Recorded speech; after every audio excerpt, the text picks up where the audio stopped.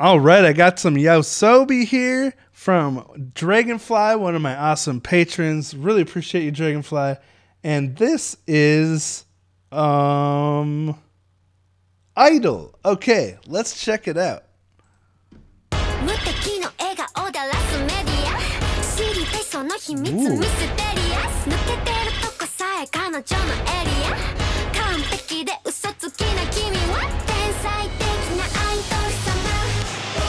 That's such a BA sound in the beginning. You got those orchestral hits that are just so powerful. You got this cool, you know, electronic drum pattern, and then this rapping.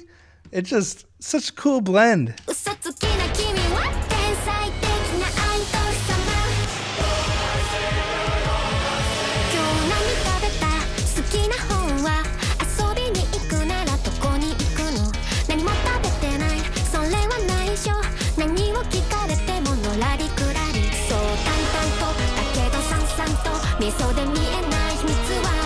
Ooh, spicy.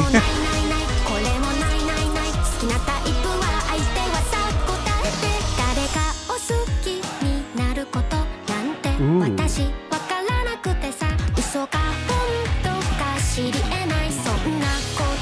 That bass.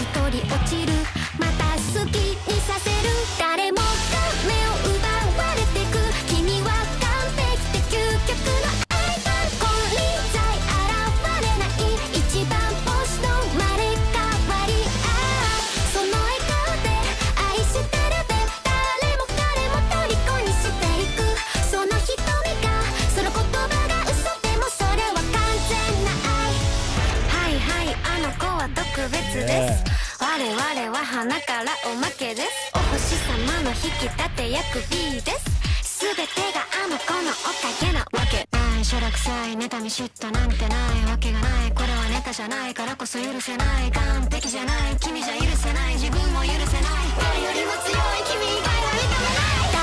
Wow, those vocals and the harmony they created there created such a cool chord. Also with that, I don't know if it's distortion. Well, it's some type of distortion, but it was just such an interesting effect on the vocals to give them kind of a robotic sound. The 808 bass.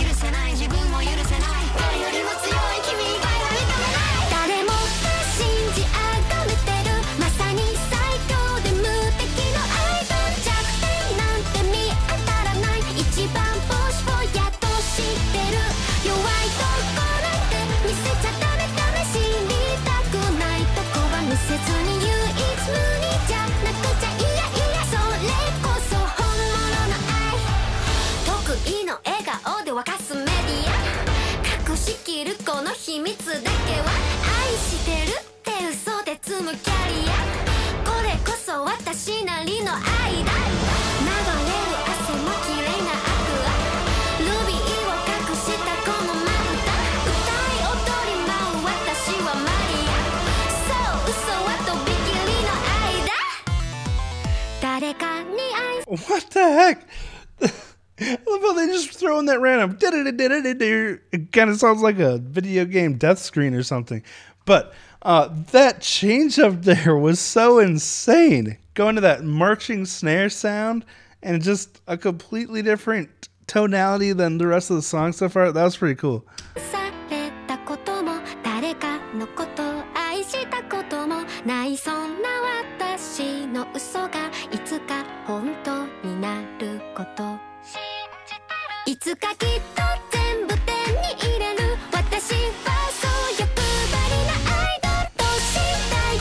Glow sticks, get your glow sticks.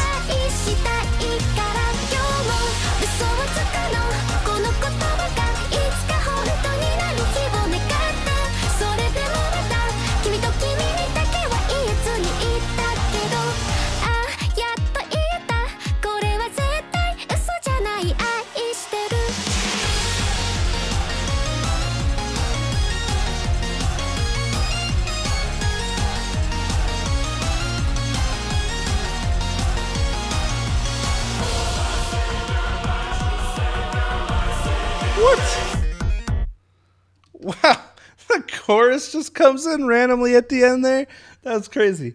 Okay, I'm pretty sure I mean, these are auto-generated subtitles, so I'm not sure they're very accurate, but I thought I'd give it a try. Anyway, wow. What a crazy song. Again, you'd say this is J-pop, right? It's got such a cool structure to it. Just so many little bits and pieces thrown in there. Parts up until the very end that we haven't heard before in the song. Just gotta love that.